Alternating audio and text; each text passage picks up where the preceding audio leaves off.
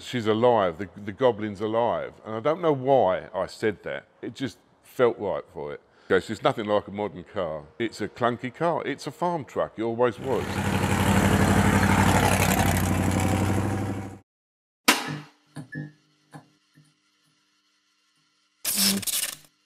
My name's Mick Hewitt, and I live in Milton Keynes.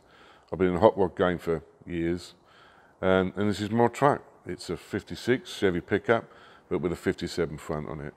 My father worked on cars with a little backstreet garage back home, back in Dartford, and yeah, I was always tinkering around the garage, borrowing his tools, which he didn't like. I bought a 100E, I converted that to V6 auto, Jag rear end, Capri front. Never finished it, sold it for 500 quid, biggest mistake of my life. So cars have been me from early on. About 3-4 years back now, I bought the truck. The truck was gonna be a driver. That's all I wanted. Just to buy it, drive it, fix it as I'm driving it. But the brakes were so bad, you couldn't stop. The engine was only running on 7 cylinders, and the steering was atrocious. Had some bodywork issues, so that had to be addressed, and it became frame off restoration. Went a bit silly, brand new engine, brand new gearbox. It's got 383 in it, turbo 350 box, GM back end, and a Camaro front clip on it. Biggest mistake I made at that point was leaving the steering box. Should have gone for rack and pinion, which I have now ordered. It's in the country, and I will fit that to make the steering a lot better.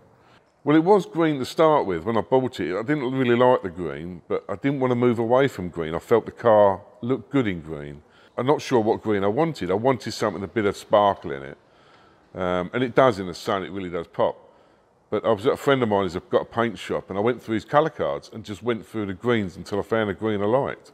And this says now, it's an old Land Rover colour called Aquamarine. I've never seen it on a Land Rover, but that's apparently what it was. And yeah, I love the colour, A good friend of mine, Rob Torrington, he painted it for me. I can't paint, he can. We knew we would have to do the bottom cab corners, rear cab corners, they were terrible. The sills had actually gone as well. The bottom 6 inches of both doors had to be replaced. Both front fenders are new. One of the rear fenders is new. But other than that, every other panel is as it came with. So yeah, we did a fair bit to it, more than we really wanted to. The roof was a terrible thing. It looked like somebody had dragged barbed wire all over it. So it took Rob a bit of time to get that fixed, but yeah, it's all done now, and I'm quite happy with what Rob's done for me. I like a chrome bumper, and the 57 front end is such a gorgeous front end. To not have that in chrome, I think is sacrilege. So yeah, new bumpers all the way around, a new grille, it had to have it. Yeah, all I've done, debadged it. I don't think it needs the badges to give it what it's, so it's basically like a little custom for me, yeah.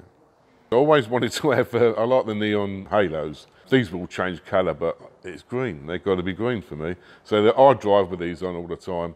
But at night, when I've driven it at night, they do work. They do really. I can actually see where I'm going, better than a bulb.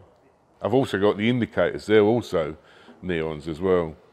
Wheels are American Racing Mags. They're 9x15s. I'm changing the front ones, and I will probably change the back ones.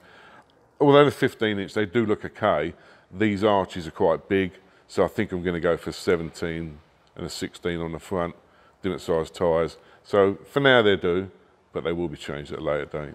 Oh, the windscreen wipers, yeah, they're brand new. It's supposed to be a replacement kit. It fits lovely, but they don't work very well, and they're very slow, and you can't really get them to be where you want them to be. Again, the mirrors, they're brand new. They originally had square oblong ones. Didn't really suit the truck, I don't feel. So I went for the aftermarket round ones. Reasonably easy to get. They come from the truck store in the States, where I bought a lot of my aftermarket stuff comes from that place just in California. So the bedwood is the original bedwood that came with this car. Whether it's original from factory, I doubt that very much. But the bedwood was in such good condition, I just decided to leave it, and the chrome strips, stainless strips, they're just as good, just polished them up, and they've gone back in.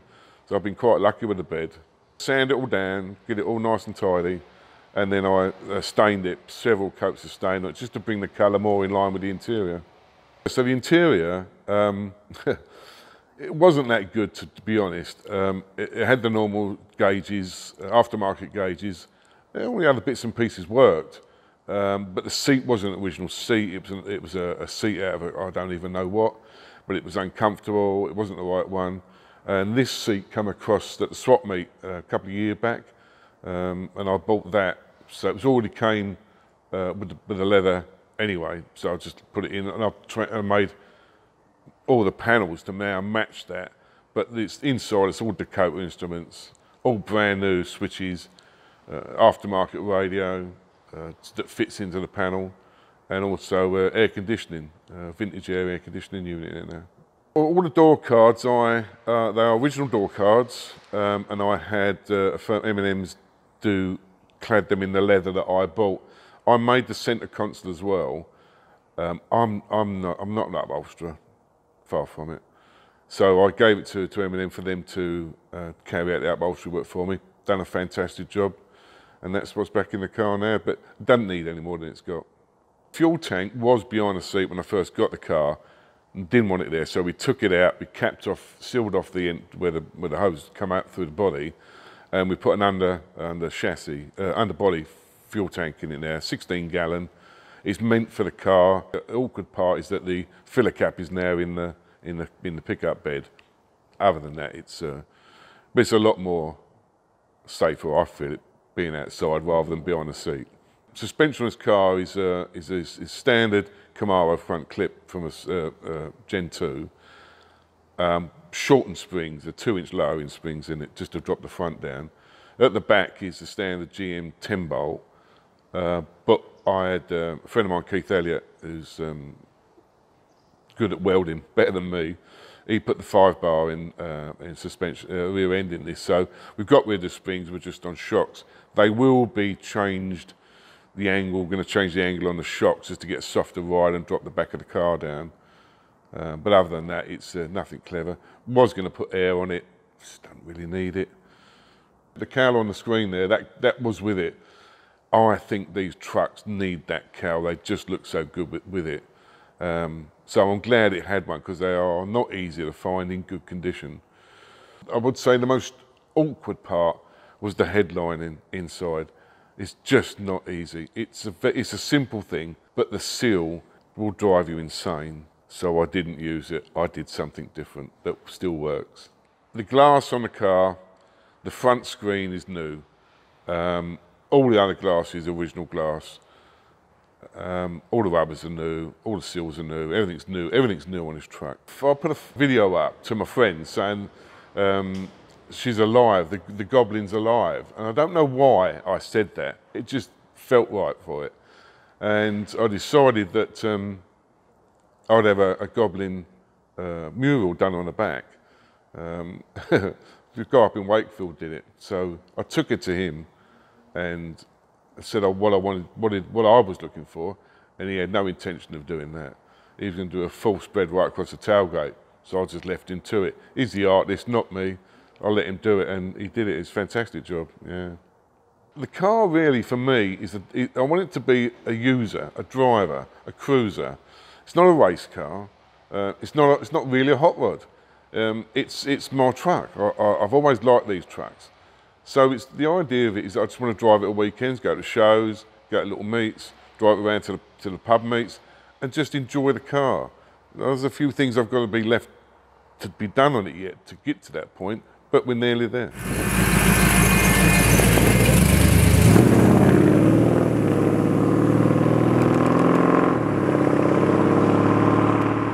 I wired this car from scratch. I mean, I did buy a wiring kit, and I didn't like it. So I decided I'd make my own wiring loom. And I know a little bit about electrics, but I've never wired a car, not everything. And I wired this from scratch. And to be honest, I was quite chuffed with it. So I would say that's my biggest achievement on this truck, is the wiring. I decided to take my caravan to Supernats, and I'd tow it with this.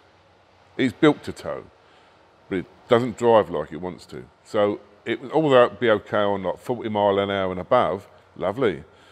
Go around the corners at 30, and the steering was terrible. It's all over the place.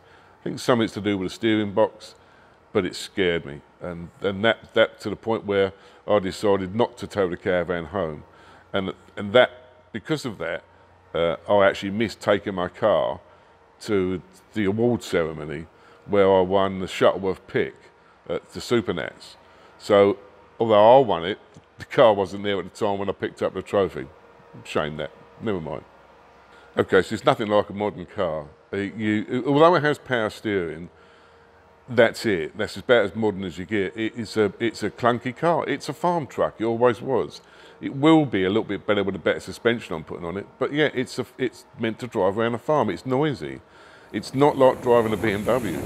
It's not like driving anything really. It's a farm truck. So yeah, you have to be a bit. You're on it. You're on it. You're thinking about it most of the time. Yeah, it's not easy.